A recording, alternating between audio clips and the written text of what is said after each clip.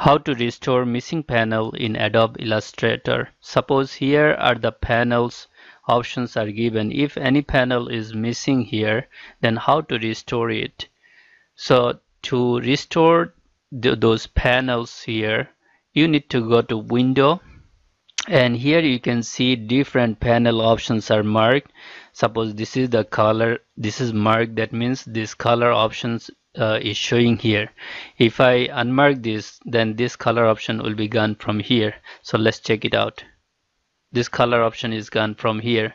So if it is missing, then just click over this and it will come back. Similarly, if you need any missing options to restore, then from here you just click it. There are lots of panels options are given. You just click over this and add it to your panel whichever is missing.